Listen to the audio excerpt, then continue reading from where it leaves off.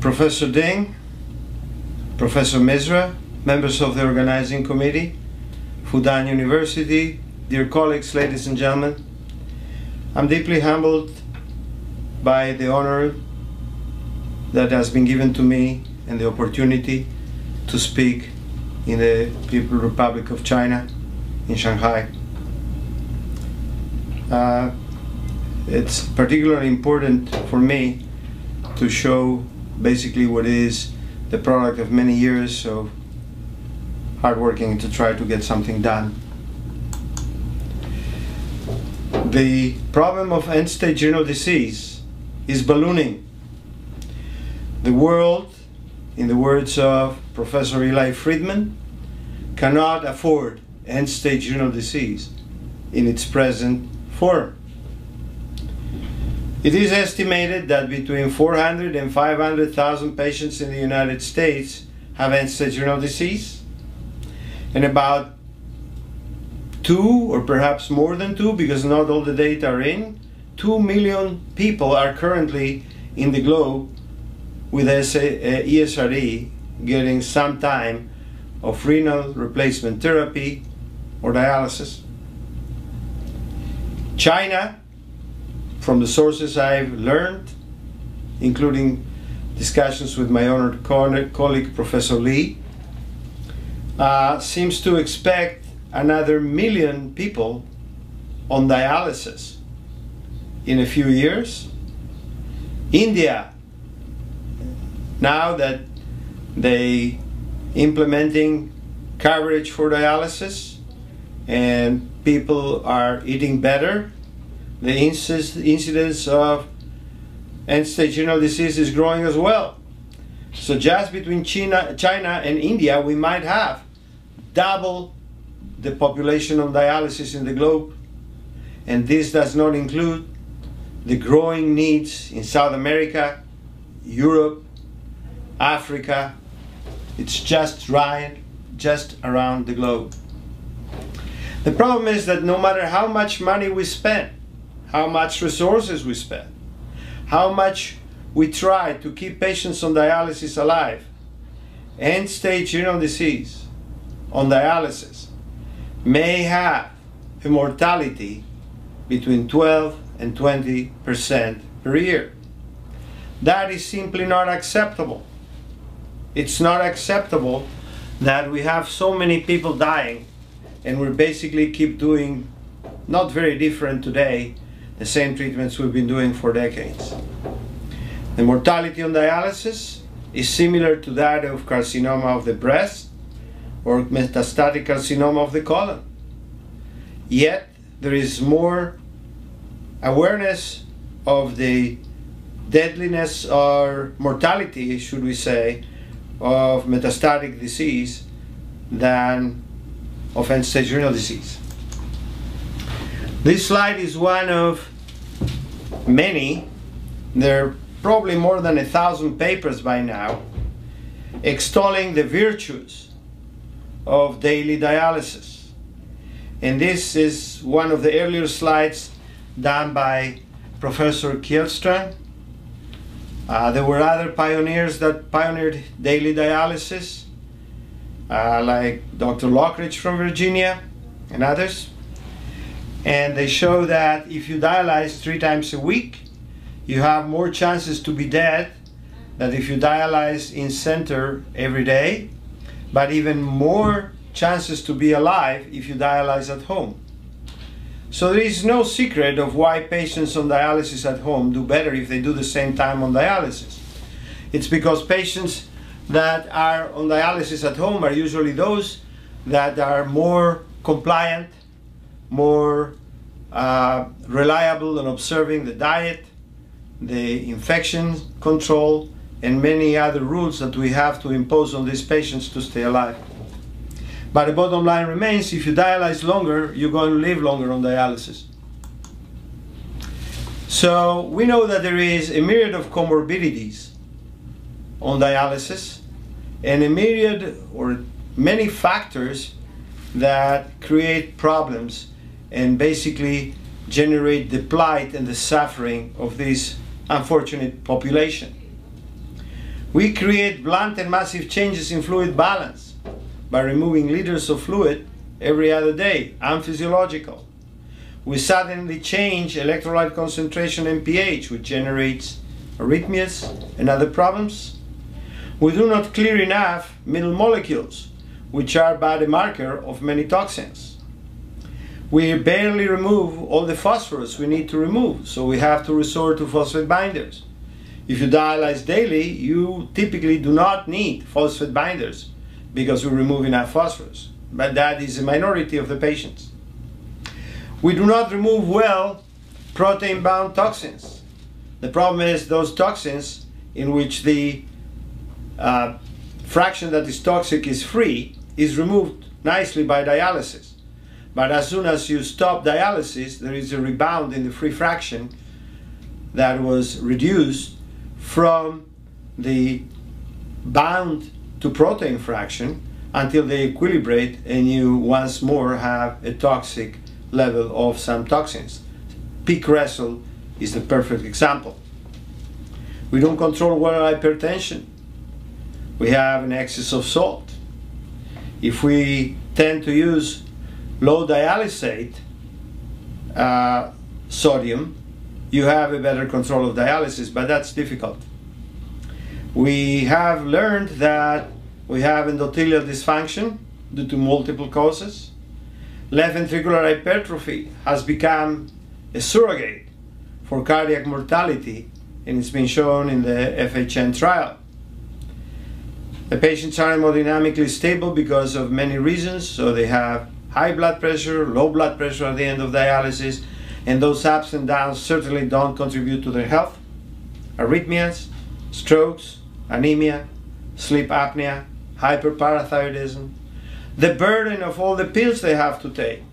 Some patients tell me, doctor, if I take all my pills and add some dressing, I will have a salad. There is wonderful work that is an eye-opener done by Dr. McIntyre in the United Kingdom showing myocardial stunning after dialysis or during dialysis. Amazing, and definitely eye-opening in terms of cardiovascular mortality. We all know they have increased coronary disease, neurological deficits. They have misery, enormous fatigue, and inability to function on the day of dialysis. We impose draconian diets and draconian limitations on fluid and salt intake. They sleep poorly or don't. They're depressed. Who wouldn't be?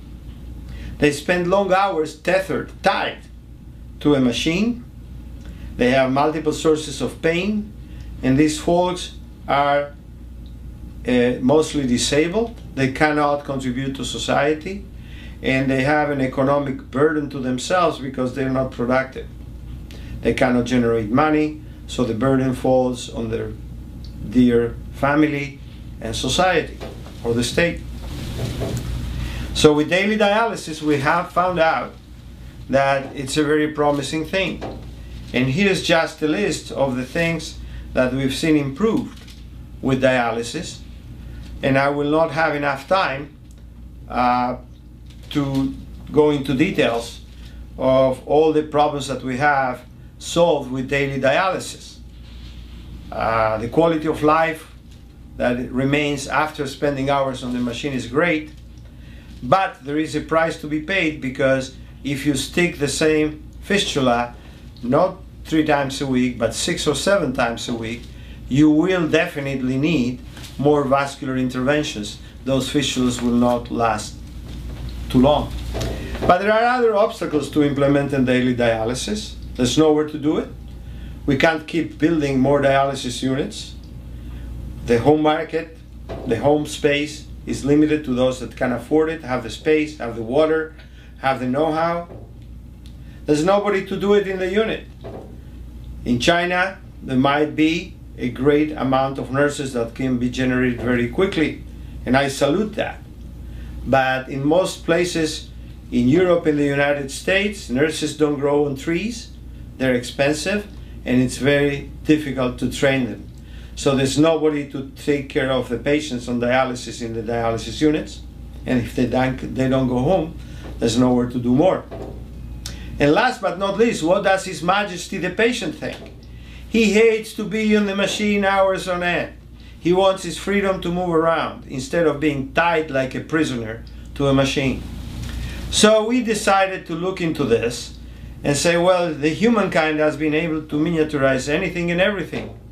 What a better place to look at than the popular Republic of China, where the technology, the amazing technology, has shown how you can miniaturize things. So today you know very well how to do with the smartphone what you needed a mainframe years ago. And it also makes sense that you can tell with a wristwatch the time as well as you could with a grandfather clock. So we decided that if everything is miniaturized, why couldn't we miniaturize a dialysis machine? So we embarked on reducing a machine that can be 150 to 100 kilos and requires 110 or 220 volts and requires 120 liters of fresh pure water into something that you could wear on your belt. It would work on batteries and require very little water. So what you see here on the right side of this slide is the first prototype that was used in humans in the United Kingdom with the collaboration with Professor Davenport in London. This was published in Lancet, and this is the device we used. I will get into more details. It weighs about 10 pounds. The main system is powered with one 9-volt battery. It requires other batteries for the other, what we call micropumps, usually are AA batteries. And it uses a hollow fiber polysulfone dialyzer, and it requires only 375 ml of sterile water. Why can we afford sterile water? Because we don't need 120 liters. We need only less than half a liter of half normal saline, and that's what we use to prime the system. So here is the scheme of the blood circuit in the wearable artificial kidney. In blue is a schematic of a belt. In red you have the blood circuit coming from the patient, and it's in red like we call it the arterial source, even if it is a double lumen catheter. And what you see in the white rectangle is a reservoir of heparin. Next to it there is a little cylinder there, and that symbolizes the micropump that pumps heparin into the circuit. Then that red colored tube goes through a double channel pump, and from that is pumped into the dialyzer, and once the blood exits the dialyzer, now in blue, it's returned to the patient.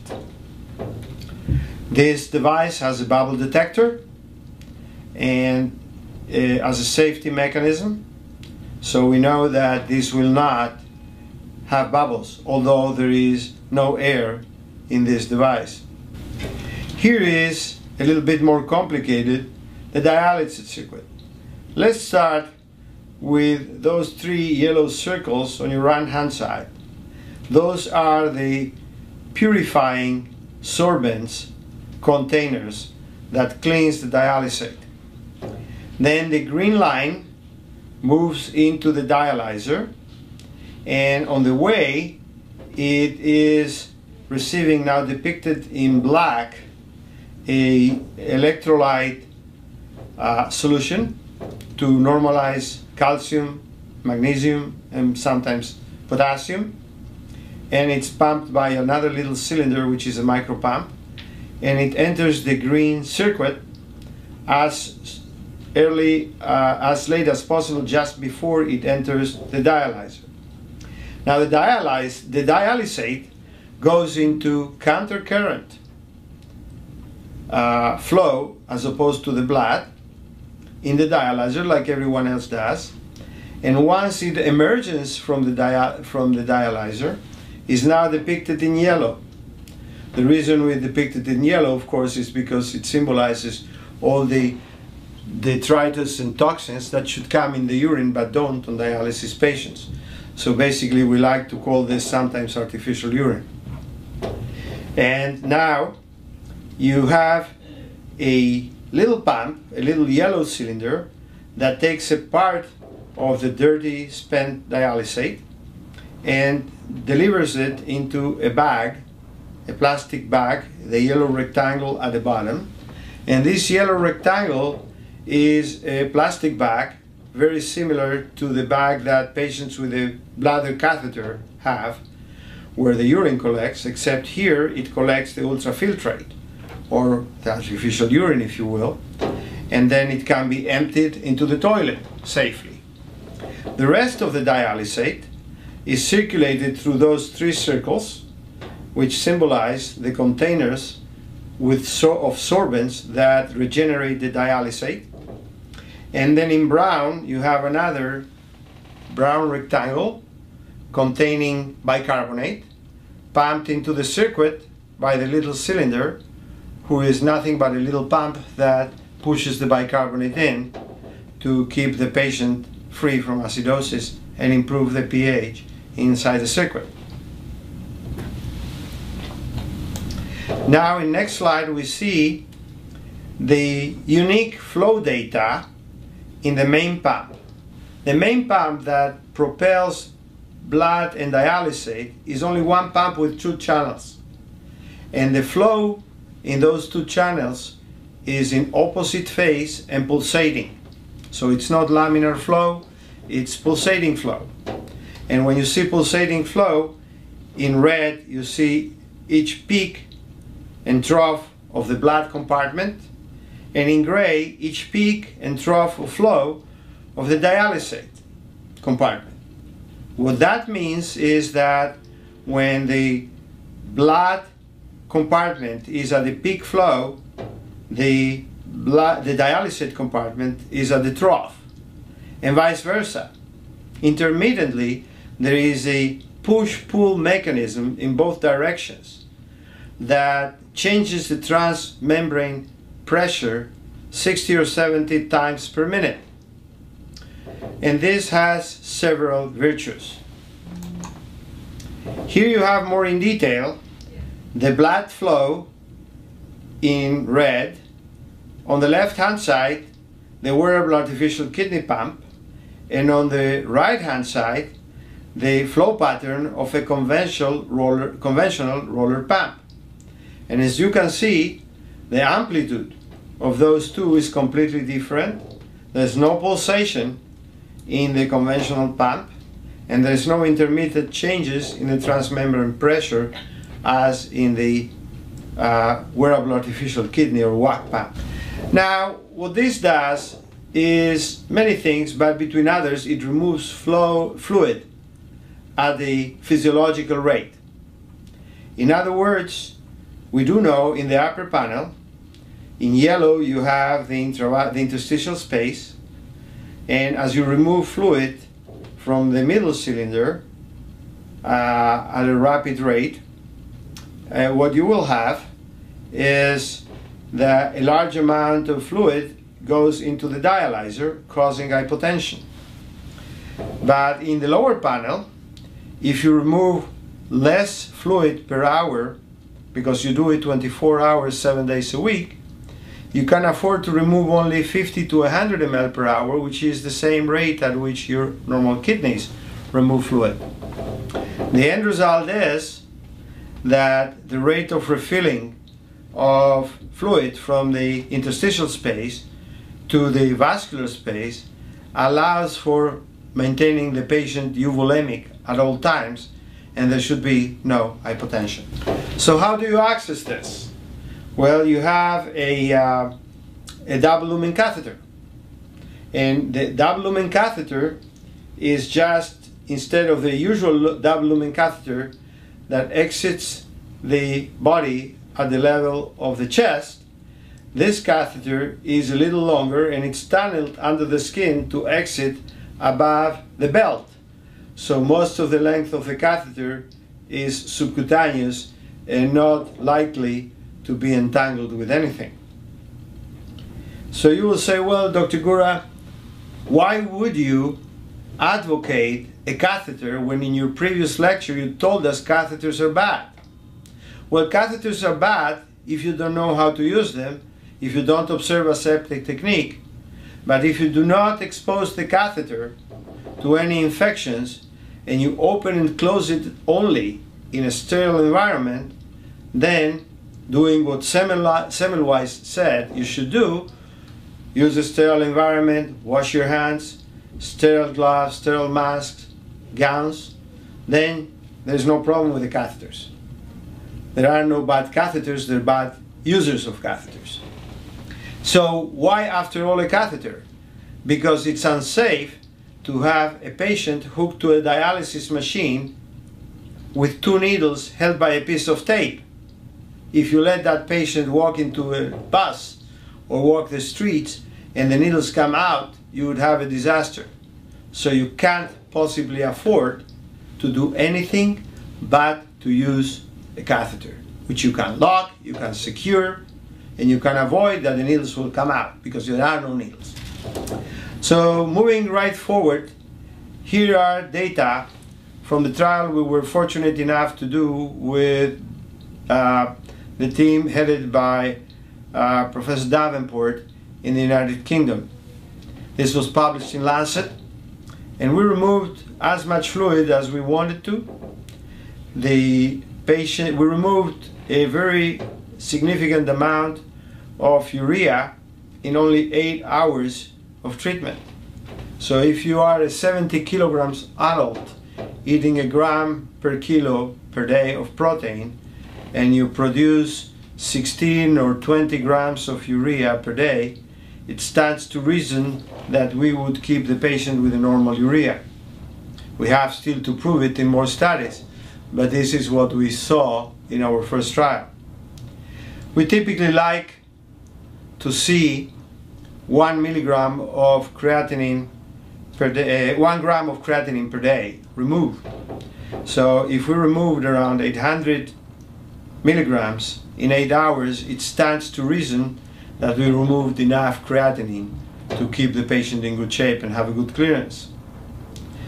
We are not fans of KT over V for several reasons, but be it as it may, if you would measure the hourly KT over V and extrapolate it to a weekly KT over V, that would be a KT over V of 5.04.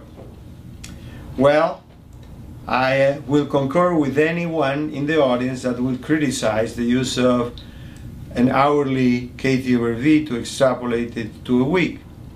And I will agree with that, but until we don't do a week of treatment, we won't find out, will we? We didn't see any signs of hemolysis, but we didn't treat the patients for too long, so we'll have to find out that. There were no problems with electrolytes or acid base. We removed quite a lot of phosphorus. So we published that we remove enough phosphorus and enough beta-2 microglobulins so that if we would be able to keep removing phosphorus like this, patient would not need phosphate binders. And we removed enough beta-2 microglobulins to indicate that we remove equal or similar to what a normal adult makes in terms of beta-2 microglobulins. So were the patients happy? Unanimously, yes. Not all of them walked, but they were encouraged to walk. The first 4 patients we treated were for 4 hours, not because we wanted to do less, but because that's what the regulating authorities allowed. And the next 4 patients were allowed for 8 hours. We would have liked to do more, but again, regulators always have the last say on what we can and cannot do. So we went for a total of 8 hours. But all the patients unanimously would love to see this patient try it by themselves again and other patients. So, in summary, in that trial in London, we showed that we might remove enough fluid to have patients eating and drinking without restrictions and have fluid removal at a physiological rate. We have flows that are much slower than conventional dialysis. You use a blood flow of 60-80 ml per hour, and with that flow it's difficult to get hemodynamic changes. We did not see any intradialytic hypotension, that is, no patient dropped blood pressure during dialysis with a wearable artificial kidney, which is different from what we used to see time and again on patients on usual dialysis.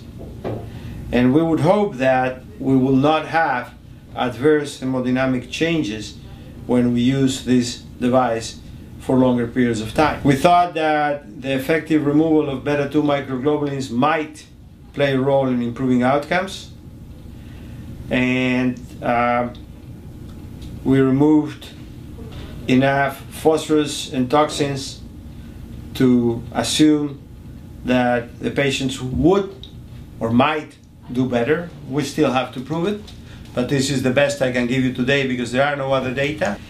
This was the first human on the planet walking with a wearable artificial kidney on the garden around or inside San Bartolo Hospital in Vicenza, Italy. This was the first trial we ever did. In this particular trial, the configuration of the wearable artificial kidney was solely for ultrafiltration before we thought about using it for other things. We did this in collaboration with Professor Claudio Ronco.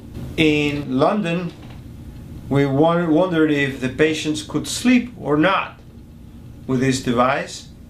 So even though for ethical reasons we covered their eyes, take my word, they were all asleep nicely with the device. So we found a way that people, yes, can sleep, can walk around, will be able to go to work, I hope so. Will they be able to have sex? I believe so. If there is a will, there is a way. This is a picture I had the honor of taking.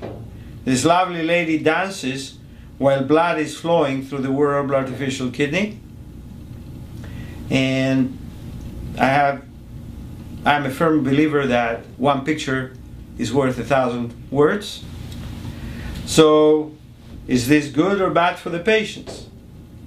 Well, this is a lengthy solution, a lengthy, complicated slide, but we would hope that we would improve malnutrition, as we don't limit salt, we don't limit any food. Fluid overload is simply non-existent because you can dial in whatever you want in terms of fluid removal. We would have less inflammation, less red cell loss, better nutrition. We might reduce the need for transfusions, use of iron, and use of epogen or other stimulators of bone marrow. We might improve hypertension as we remove more salt and volume. We will not have, hopefully, hypotensive episodes, less heart disease, less strokes. All these are expectations, hypothetical hopes that still need to be proven. But we would like to venture that we are on the right path. In conclusion, so far we've shown that the wearable artificial kidney is feasible on bench studies, animal studies, and human subjects. The current available data are only preliminary, but indicate that the wearable artificial kidney might be safe and efficient. We hypothesize that we will reduce costs, improve quality of life, and decrease mortality. Rest assured, we plan to prove this in further studies, but this is as much as I can hypothesize from the data I have. So in the next few years, the world of dialysis has to change. Hopefully the treatment of kidney failure will be more affordable and patients will have a better and longer life. I am again grateful to Fudan University, Professor Ding, the People's Republic of China, for having this servant of yours presenting here, and my colleagues will answer the questions. Thank you so much for putting up with me. I have no words for expressing my gratitude. Thank you so much.